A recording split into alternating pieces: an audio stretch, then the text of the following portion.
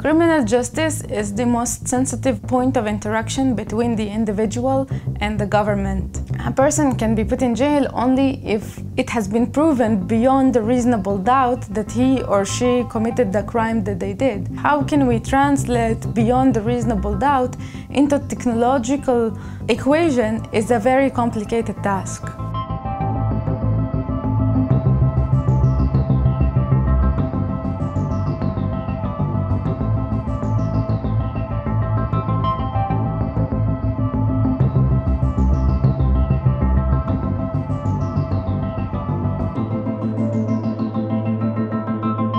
As a person with disability, technology changed my life dramatically.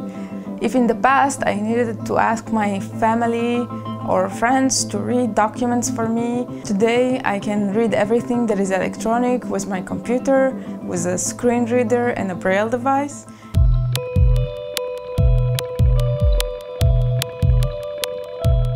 Wanting to broaden my scope beyond the disability world, I decided in my PhD to work on artificial intelligence. Because artificial intelligence is the technology that is changing everyone's world. As of now, there are many risk assessment tools used in many different stages of the criminal justice. It will make the work of judges more efficient, and hopefully it will produce results that are more accurate and less biased. The idea is AI is much better than the human brain in processing information, analyzing data, and identifying patterns in the data. Besides the great potential, there are also great risks that we should be aware of.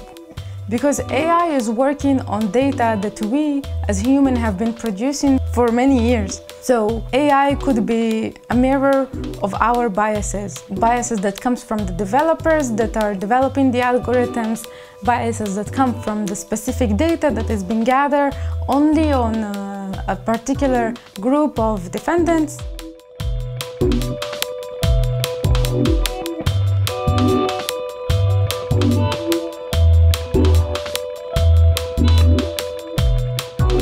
The only way to make sure that the AI that we use is fair is by aspiring for collecting high quality data that is inclusive of everyone in the society.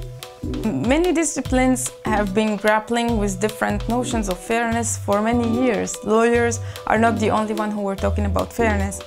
Philosophers, computer scientists, economists, policymakers, they all have different ways to view fairness. In my research, I hope to bring people from different disciplines to work together, and I hope to be involved in the creation of a regulation or policy to be implementable technologically on one hand, but also on the other hand aligned with principles of law.